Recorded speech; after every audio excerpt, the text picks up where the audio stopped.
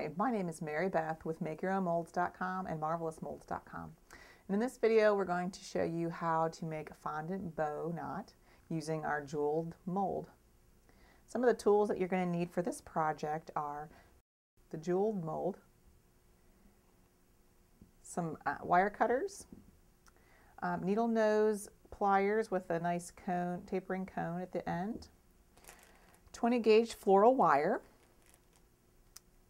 some fondant or gum paste in the color of your choice, some gum paste in gray, some toilet tissue or facial tissue, a rolling pin, a nice surface to work on. This is a flexible chopping mat. You can also use a silicone mat.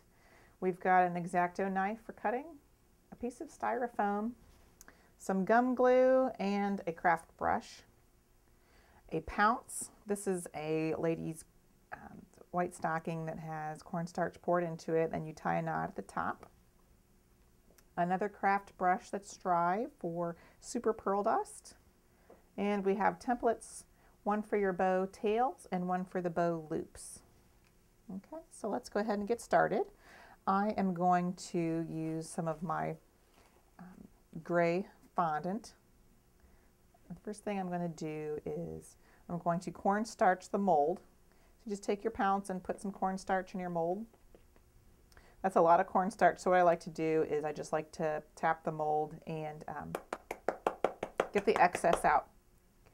The only thing that you really need is a nice thin layer of cornstarch in your mold. Okay, so I like to take small pieces of my fondant and place it into the mold. And just keep adding pieces until the fondant is flush with the top.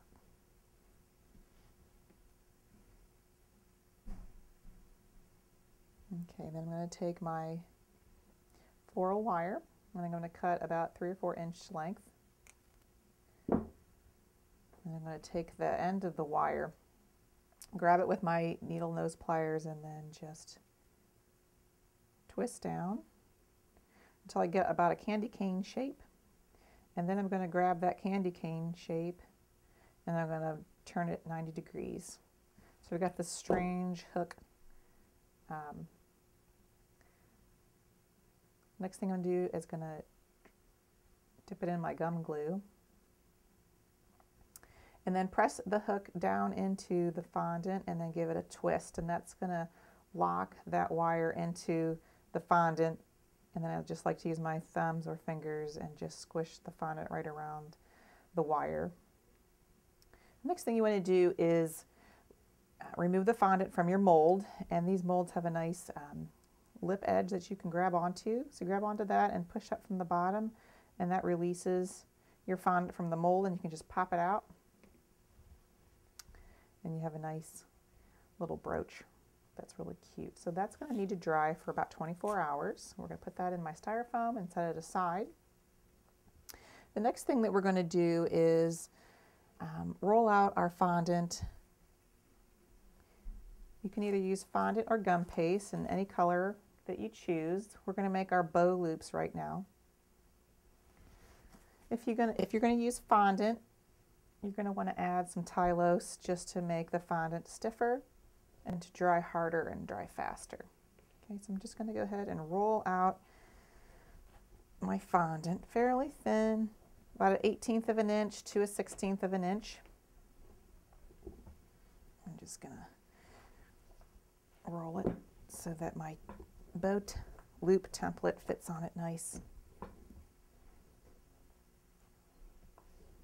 Okay, let's check and see if it's big enough for the template. Looks like it needs to be a little bit longer. Now this template that I have is about 2.5 inches by 6 inches long, and you can make your bow loops as big or as small as you want. I just happen to like this size. Okay, it looks like it fits just nice. So I'm going to use my X-Acto knife, and I'm going to go around the edge of the template and just cut the fondant. You can also use a gum paste tool that's a cutting wheel. It's got a little wheel on the end, and you can just go along the edge of your template. All right, so we're just going to take away the excess fondant. The next thing we're going to see, and the fondant is about fairly medium thickness. Take a little bit of gum glue on your brush and just brush along one edge of your loop. Fold your loop in half, put the ends together and just slightly pinch it. I'm going to add some more gum glue to the top edge and again to the bottom.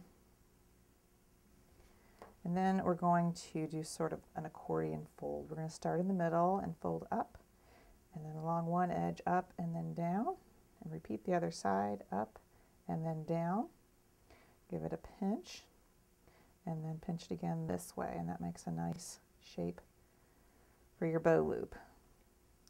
Okay, the next thing we're going to do is we're going to take our toilet tissue or facial tissue, whichever you happen to use, and I'm just going to roll it into a cylinder. We're going to use this to support the loop while it's drying. Okay, so I'm going to place that into the bow loop so that it gives it the nice shape while it's drying. Set that aside and make my second loop.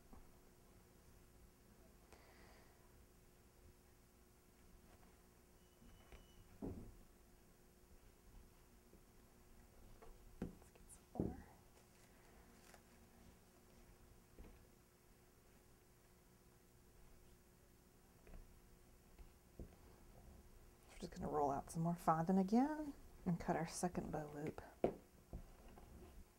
Roll of the toilet tissue in.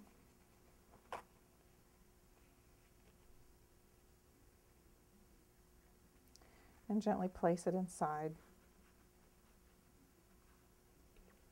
Okay, so that's our second bow loop. I'm going to get my first one back over here and put them together, and I just want to kind of make sure that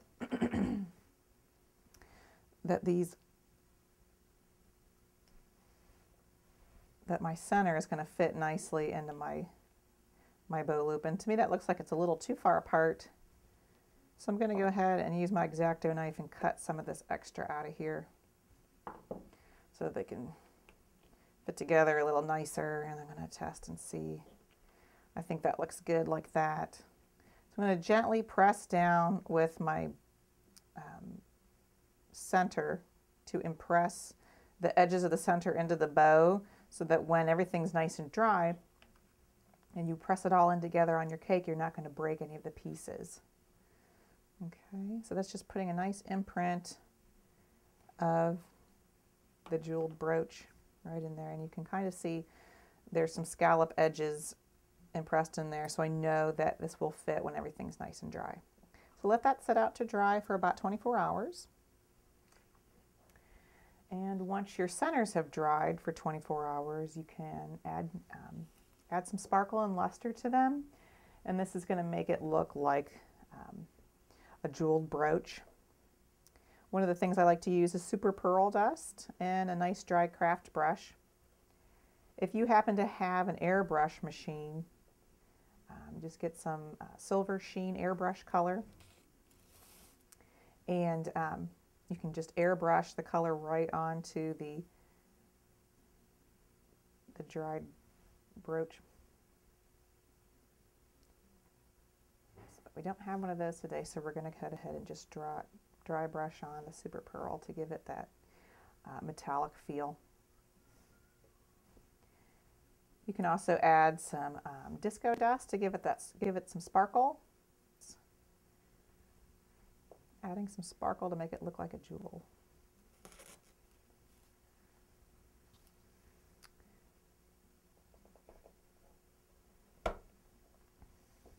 Next, we're going to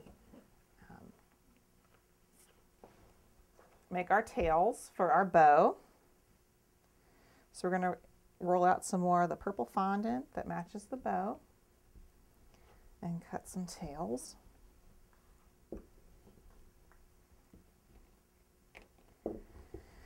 Now I would wait until you're ready to put the bow on the cake before you roll out your tail so that they stay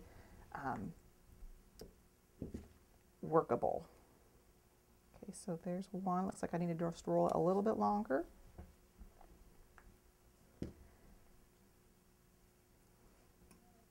Go ahead and cut with your X-Acto knife again.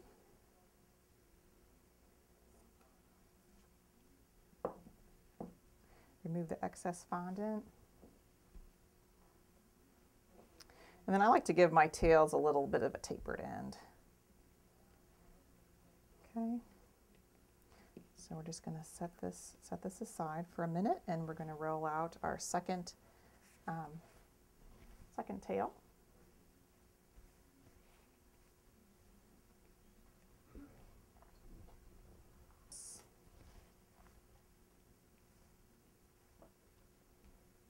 And you can cut another angle like that. And our second tail.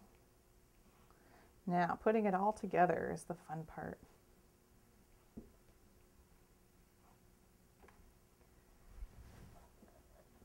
Okay, so here's our cake. And our bow loops have dried overnight.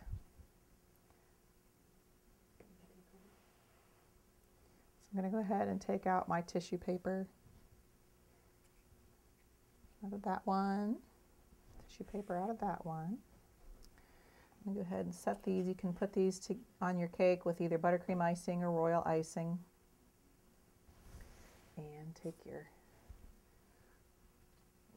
so figure out where your center is going to be, and then I like to take my bow loops and place them on the cake.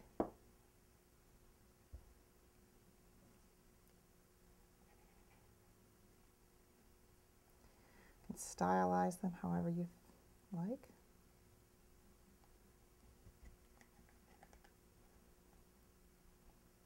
And then take your brooch center and just push it into the cake between the two loops. And if you need to, you can use your needle nose pliers to help you push it into the cake so you don't break the top of that.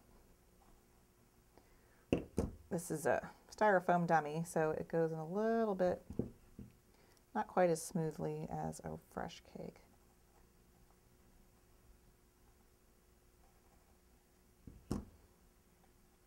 Okay, so there you have it. Our brooch mold with our bow loops on your cake.